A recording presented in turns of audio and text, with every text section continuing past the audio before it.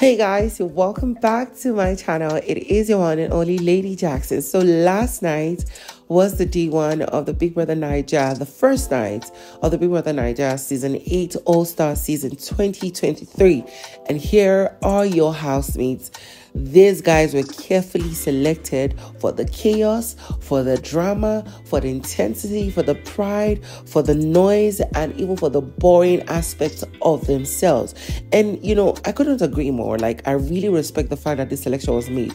There had been a lot of rumors of the housemates who were going to be in the house. And through our predictions, we were correct about 10 or 11 of them. So we were good at around 50 to 55%. Now, of course, in this particular video, I'm going to relate to you so much more. The housemates had to introduce themselves to each other. We saw how, you know, Kidwaya is finding a new love aside Nengi. We see how the housemates are just coupling up around and doing so much more. Now, I don't need to waste your time or stress you too much or stress myself either.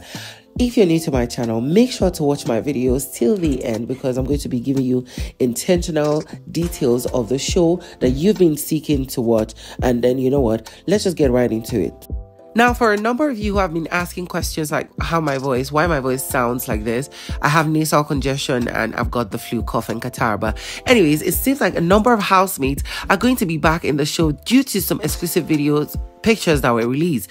It seems like Nina from the, I think, Double Wahala season, then V from the season with Neil, she dated Neil, and then Esther from the Pepper Dem gang are going to be on the show. Now, adding to that is the one that is more shocking, and that is Tacha. Tacha is allegedly going to be back on the show. But how can she be back with all the rumors that surround her not being in the show so far? Now, we know that we have about 20 housemates, and a lot of people are feeling that there should be more. Now, a number of tags were released in pictures, and we saw the names of these 3 ladies. But you guys can see the screen of what Tacha said yesterday after Toke Makinwa and Mike had a conversation on Twitter. And she was like, you know, they know what pay money, the price went up. But then we're seeing these tags of their names where there is Nina, there is V, and then there is Tacha up there. And even Beauty, oh my God. Beauty is included in this, like, wow. So we're expecting that these housemates might be brought later on in the show. And if they are, and like if they end up being brought, it's going to be more chaotic than we thought it was going to be, honestly. And now moving on from that, it seems Kidwaya has found himself a new Nengi. I mean, he has found himself love finally in Big Biggie's house because he's always craved that. And it seems that it's going to be Doyin. Yes, because yesterday we saw how Doyin easily warmed up to the guys who spoke so eloquently. I mean, the guys who were, you know, speaking English that were abroad. I don't even start to mention him. And then after that, after the food was prepared, noodles, we saw how he was feeding her. She was like, oh no, I don't know how it's going to taste. What if I don't like it? Oh my God, that's too much. Just give me a little. I'm like, girl, shut up. We know what you're working on and we like it. Anyways, moving on from that, we had where the housemates Cross wanted to give a feel of his own experience from the show he was, like from his own season. So he had to call all the housemates to around the party space outside. I think that's a barbecue section. And he told them that every of them had to introduce himself and talk about something that people don't know about them. So of course we had Soma, who started, and he said that he's a model, an actor, a producer, an entrepreneur. He added that when he was 16, his mom called him for morning devotion, but he was not there because he was actually watching porn. And then when his mom came to call him by force, she caught him with his, you know, Odogwunaha, his bola on his hand. And it's been the most embarrassing experience that people don't know. Moving on from that is Bbnaija8, who says she's a DJ, a YouTuber, a dancer, and that what people don't know about her is that she's very playful. She's not all this toxic and stuff. And that at 17, she was already in her 2nd year in college and she was still actually a virgin. And I'm like, okay. Sheyi says that he's a hustler. He sells and buys everything from granite, gold, sand, literally, he's a multi-business owner. He's a multi-businessman. He said he gives the energy to anyone just like they bring to him. If you don't like him, you can go and die. And at 19, he made the biggest mistake of his life. That was to take a transport from Lagos, wherever he was, to go to Enugu to see his girlfriend. And even after visiting her and showing her so much love, she broke his heart. Next is Alex Unusual, who says she's a filmmaker. She studied in the New York School of Filmmaking, blah blah blah. She's a registered help company. They handle assistance to medical companies and all the 9 yards, people who are being abused and stuff. She said she was supposed to launch a line, but due to this particular show, she had to pause it, and that she's heading a team that's about to launch an automobile company in Nigeria. She indicated that when she was 14, her parents had a bunch of porn books and movies that was seized from one of her cousins, and her bestie came home. So when she found it in their room, when she was arranging their room, she found it and took it to her room, showed her bestie and her sister, and then her mom was coming to their room to see if they were arranging the place, and then she flung it on the wardrobe, and her mom was like, "I saw you fling something, go up there and bring everything down there, whatever you threw." And when she went there, she spent over 30 minutes. She didn't find it intentionally, so her mom pulled her down and climbed and found the phone she seized from her mom's shoes that were from Italy, that she had repainted their colors to her own desired colors, and that the porn books and the videos, and her mom had to beat all three of them. That till today, her mom does not believe that he did not watch or read the book and the video. How will she believe you, girl? And Neil says that he's a global digital influencer, a host, a model, an actor, and he runs his own NGO. He said what people don't know about him is the fact that he was raised in a prison yard. His mom was a retired prison warden, and that, most of his friends were, children of prisoners and all that. Like his friends, his colleagues, people he related with were all prisoners or children of prisoners. And we have CeeC, who shares that she is into multiple things. She's a lawyer, an influencer, a businesswoman. She has launched her, sportswear brand. She is now going to launch her film making or film production company. But what people don't know about her is that in Zanzibar, she was having a nice time in the pool, but she didn't know that her underwears, like the bikini she was wearing, had loosened up, and that people could see her body through the waters. It was somebody that called their attention to fix it. Kid Wire says he runs multiple successful businesses in the UK which help gain international celebrity deals around the world. He said he runs 2 foundations, one to help kids get clean drinking water, and the other to help people with extreme illnesses like tumors and and all the 9 yards, things that you just expect are extreme. He gets to handle it. And that things that people don't know about him is the fact that he's going to think about it and get back to us. And then we have next Uriel, who says she's an influencer. She's a health enthusiast who has created meal plans and sold over 30,000 meal plans in 2 years around the world. She says something embarrassing is that she has a lot of wigs, and that when she was younger, she almost got married, but it had to do with an issue with her mom. That was what stopped the marriage. And the next is WhiteMoney, who says he's a businessman, an influencer, and musician, and that a lot of people keep saying that, he finished the show and he doesn't have his own restaurant. But what they don't know is that he has 2. Actually, one is the fact that he has an online restaurant company, and the fact that for almost every successful restaurant on the island in Lagos, he has a share. Like he's partnered with them in money and support, that he's getting returns on the monthly, and it's crazy. And that he's about to release the next biggest high life song in collaboration with Umu Obiligbo. Next is Mercy Eke, who says she's the CEO of fashion brand. She's an actor, an influencer, an ambassador of an international brand. And on the side, she has multiple other hustles she's into. And what people don't know about her is that she doesn't really want to talk about it because they're really very embarrassing.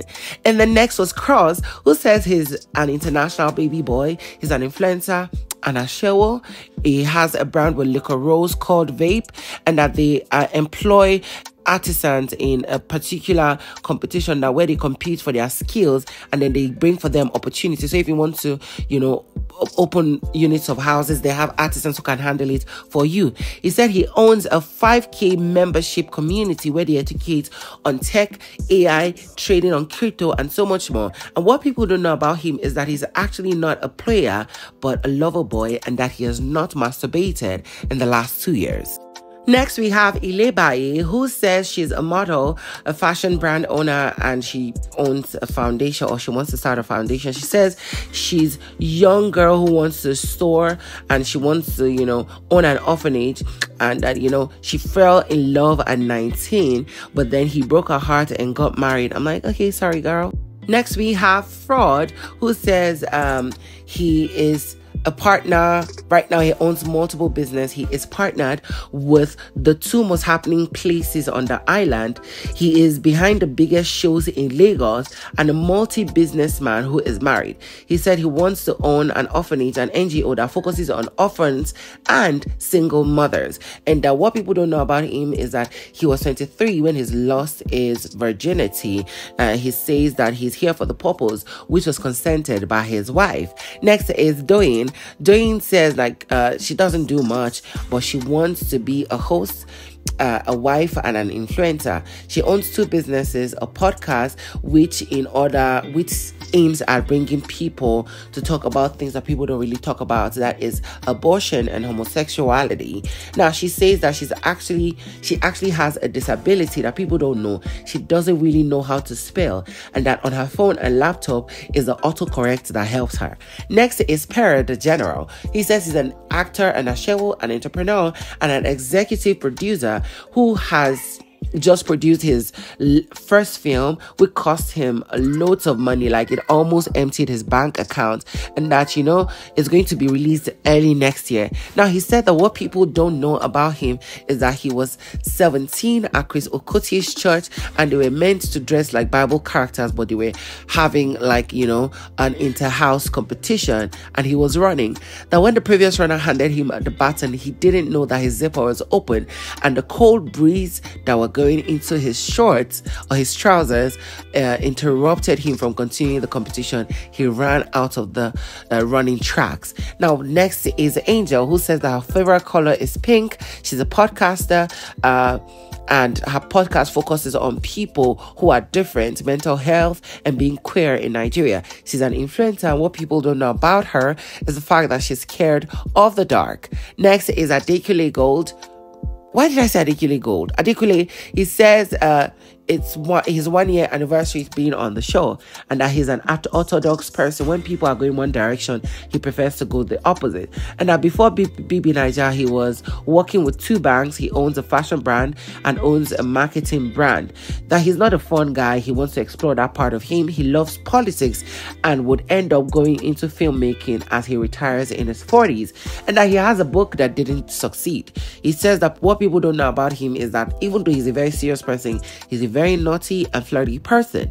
Next is Princess, who says she's a serial entrepreneur, an MD of beauty supply store. She owns her clothing line or store, and she's an influencer who wants to get into tech, and we love to be the first lady to any of the states in Nigeria. And what people don't know about her is that in 2016 she was in New York, and she went to go braid her hair, and she wanted it curly, and she told the hairdresser, who rubbed something on her hair, and when she went home her hair started falling off. And when she came back with her friend to tell the salon owner, the salon owner and her mother and the salon owner and her daughter joined hands to beat them up mercilessly.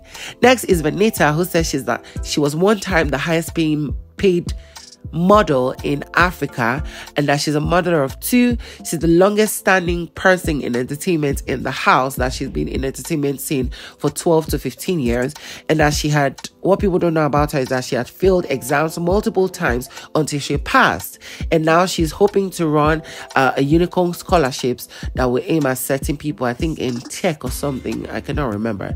Last is Ike, who said that what people don't know about him is that his real name is Steve. He's a blogger, an influencer, an artist, an actor, and finally he's into cryptocurrency and that he lost his virginity at 17.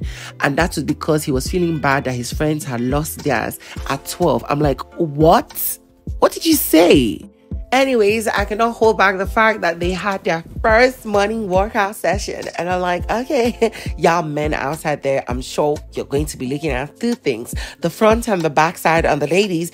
And for the ladies who are here to look at the guys, you're going to be looking at some abs and stuff. So when they started doing it, moving around slowly, and Princess was just catwalking, she's like wondering, like, really? Because she ended up telling some of the housemates that she just woke up this morning and asking herself, why did she sacrifice her sleep for this? Soon enough, the guys were competing for press up and sit up. But of course, our sweet loving sweet poporipo daddy was not there. That's his WhiteMoney. Y'all remember that WhiteMoney was skipping a lot of the morning sessions for exercise during his season, and that's what he did here. While those guys were competing, he was on the other side. We saw where, you know, Angel and Venita were pairing up, you know, going on the squats. Oh, take it up, down, take it up. I'm gonna show you what I got every time you want. Oh, take it up, down, take it up. You're gonna see me beautiful every time I come into your screens.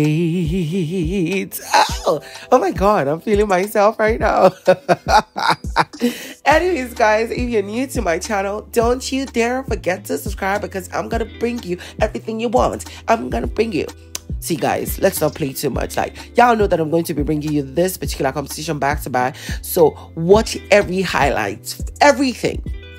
I'm going to bring the analysis to your screens just in case you cannot watch it from wherever you are. So please, if you're new, subscribe, click on the bell button beside for notification in every post I make, share this video and give it a thumbs up and share comments down below.